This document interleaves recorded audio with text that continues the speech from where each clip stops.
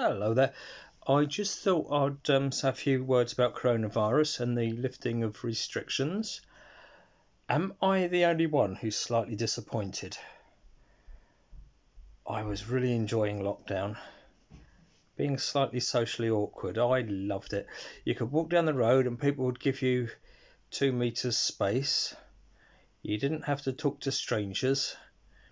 You didn't have to shake hands or even worse, hug people that you hardly knew, and you never had that horrible what do I do when my mate's new girlfriend is going to give me a kiss on the cheek? Do we do it once? Do we do it twice? Do we headbutt instead?